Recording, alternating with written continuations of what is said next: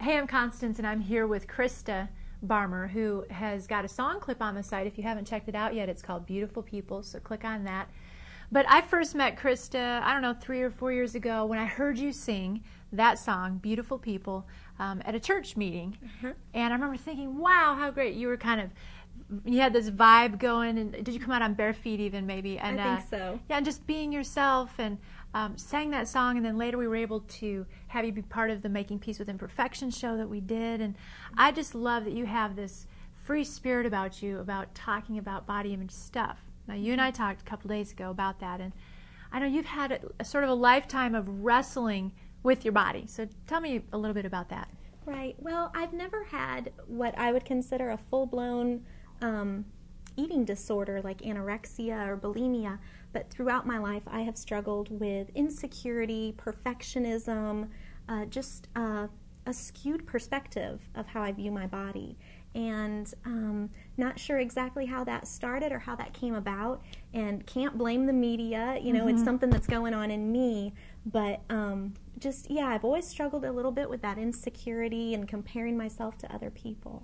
And so, was it that you would focus on particular parts of your body? Because like when I look at you, I'm like, oh, she's so cute. So, you know, what is it? And I know that everybody can't see the full length of our bodies and everything, but I'm just wondering, were there parts of you that just didn't line up with stereotypes maybe that you thought you were supposed to Absolutely. Fit? I'm a pretty short 5'1" girl, and have always, you know, wanted the long, slender legs, and I have my aunt's legs that are a little shorter, and I've always wanted the slim hips, and I've got my grandma's hips, and I've always wanted the slender arms, and I've got my mom's strong arms. And as I have grown, I have learned to appreciate that I carry all these women in my family. I carry their beauty with me, and it tells a story of them and carries on who they are.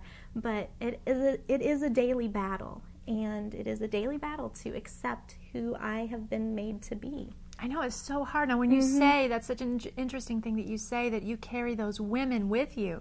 When you were growing up and you saw your mother, your grandmother, your aunts, did you make judgments about their bodies? Absolutely not. Did you think, oh, if only mom was thinner, I would think she was prettier, right? Absolutely We didn't not. even think about that stuff. Exactly. And it is a rich heritage to just embrace, you know, who we are. It changes the way that we interact with people. And right. Now, you are a writer, in addition to being a singer. And of course, she's written a letter here, and you can click that link too to check out that letter. But you also enjoy writing. Now you're getting ready to do even more freelance writing and articles, and even working on books talking about these issues. So what is your passion then? What do you hope to get across to others who may struggle in this way?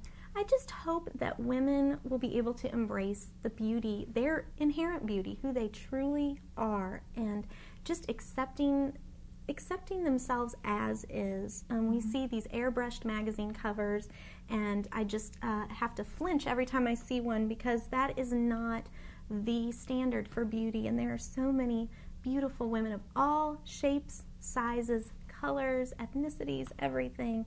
And I hope that the things that I write about and sing about can encourage women to really see their beauty, their unique beauty. Well, and I love that, because, you know, here at Finding Balance, we're about challenging cultural lies. And so I think there's going to be so many fun things we can do, and you, the viewers, can do, and we'll hook you up with ways to be part of changing the tide on how we feel about our bodies and how we choose to see ourselves. So thanks again for your time, for your music, for your letter, and we'll catch you guys later.